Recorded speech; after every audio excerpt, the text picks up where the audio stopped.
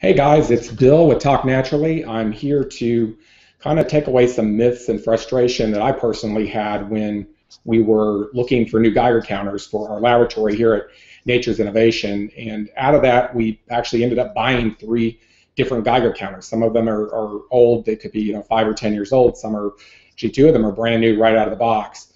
I'm not encouraging you to buy or not buy any of these units. We have no financial interest. I'm going to tell you that up front in this. I just want to help other people out when they're taking a look at different products online. And we did actually end up purchasing some of these products up off of Amazon and then eBay as well.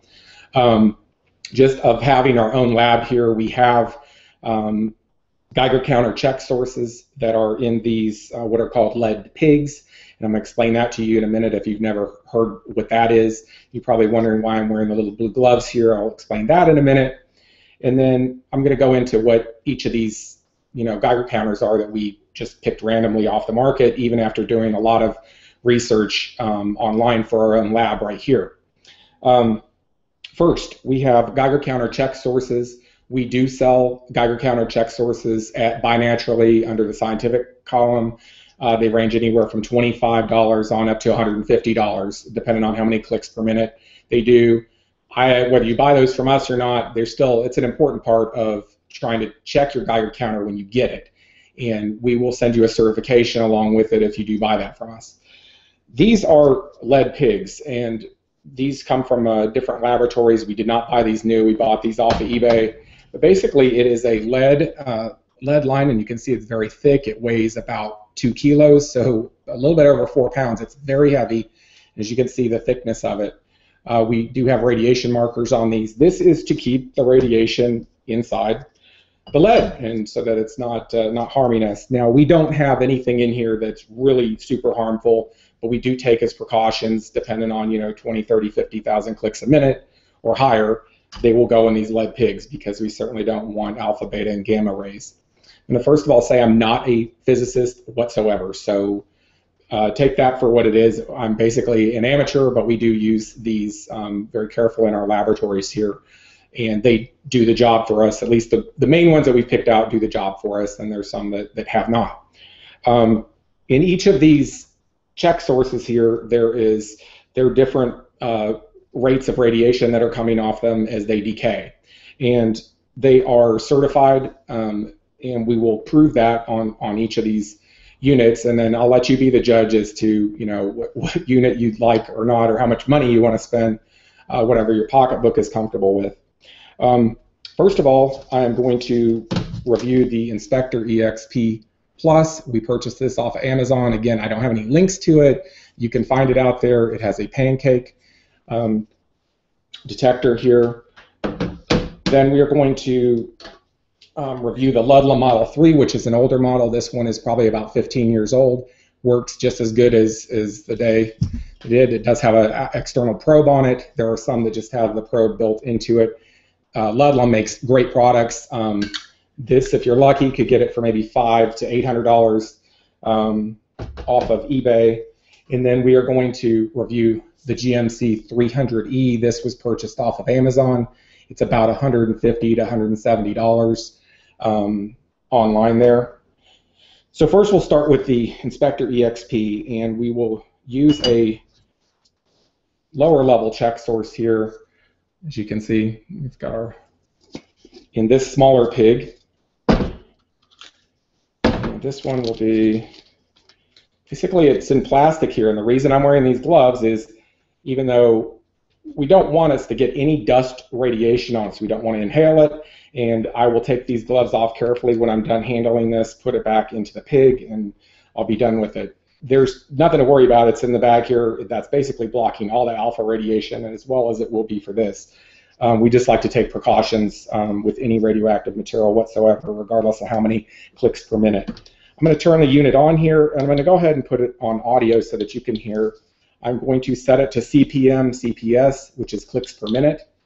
That's the amount of alpha, beta, and gamma radiation. I do not have the alpha blocker that's on this. I've taken it off mostly because it's already being blocked by this plastic here. And I'm basically going to lay it just right on top of the sample, which is just right in the center of the unit. We're going to get a reading off of this. very quickly, and it's going to take a good 30 seconds or more. This is actually the fastest unit that I tested. I think a microprocessor is pretty decent. This unit's about $800, so it's not cheap, and it could be even higher depending on what you get. We're pulling in a reading of about just roughly 6877 clicks per minute, as you can see here. Let's see if it's going to level out a little bit. It fluctuates, 6,800. So here, let's say it's 6,800 clicks per minute. And I'm going to go ahead and shut this unit off so that we can move on to the level. So we know this unit's certified, and we know that that's a good reading here. I'm going to turn on the Ludlum unit. It has brand new D batteries in it. I'm going to turn it on here. I do have the audio on, and we are going to go ahead and test here. We're going to set it on the times 10. Now this is going to take it a minute. Now this is an analog device, meaning it just has a, all you're going to see is that. And if you're able to read it, I'm not sure. It's kind of washed out here. I'm going to give it another minute here. But we're reading at about 8,500 clicks per minute. And so these two units are about the same calibration. This one's much older, but all that electronic circuitry that's old doesn't matter. It works great. So I'm going to go ahead and shut that off. So those two are calibrated in about the same manner. And then next, I'm going to turn on the GMC 300E. Takes it a minute here. You have to hold it down. This is by GQ Electronics, and their website's gqelectronicsllc.com. If you see here, it's reading about 5 clicks per minute. That is just background radiation coming from outer space, the sun, and the universe. And the Geiger-Müller tube is in the bottom here. I know this just by virtue of, I'm going to go ahead and set this down on here. Try to find the right place. So I know with this unit, it's going to take a minute here for it to get the final click count. And when I do, I will show it to you with the unit here. It's actually quite slow. It's now at 155 clicks per minute, where we were already at, 5,000, 7,000, 8,000 on both of these units. See if there's a better. So the tube, the Geiger tube, is actually built into this unit.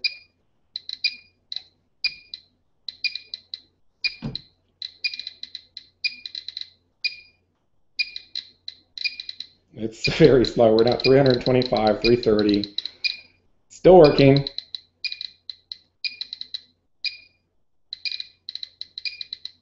Okay.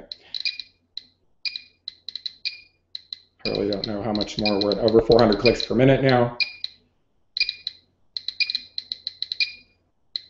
And now it's back at 390, 384, and I'm just going to take this unit and show it to you while it's attached here.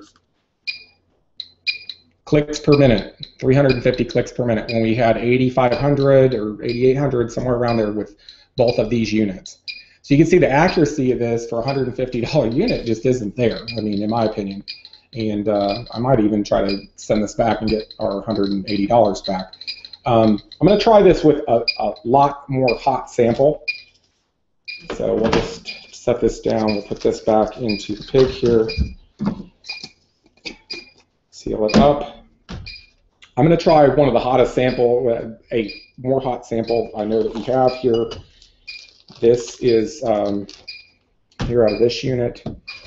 Go ahead and click this on. Set this over here so that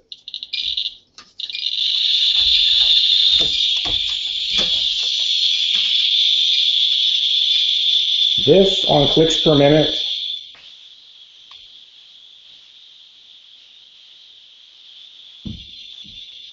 And some of these samples, you might have to flip them over and see if it's more hot on the other side. I'm just trying to get a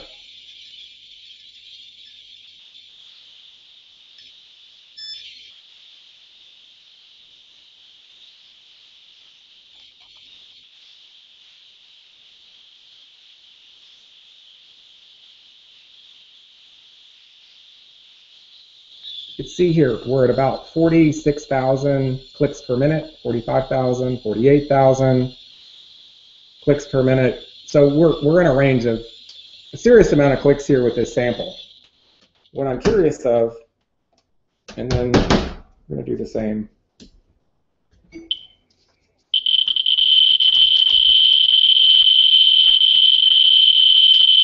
We're actually almost off the scale here on the Ludlam Model 3.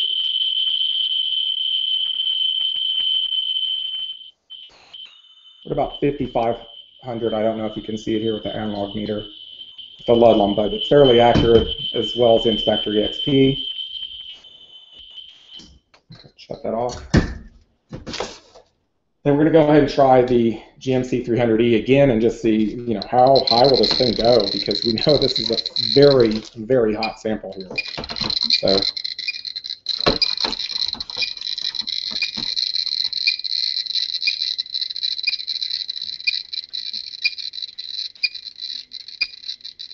Okay, now at 910, 970, 1,051.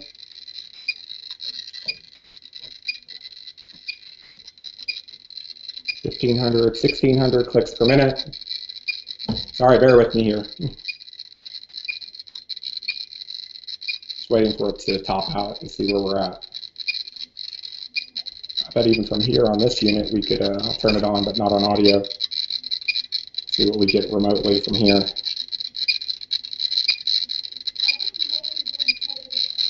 We're at 32, 3,300.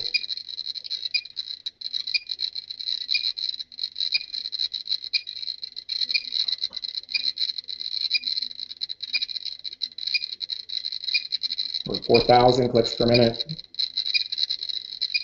I'm just waiting for it to top out.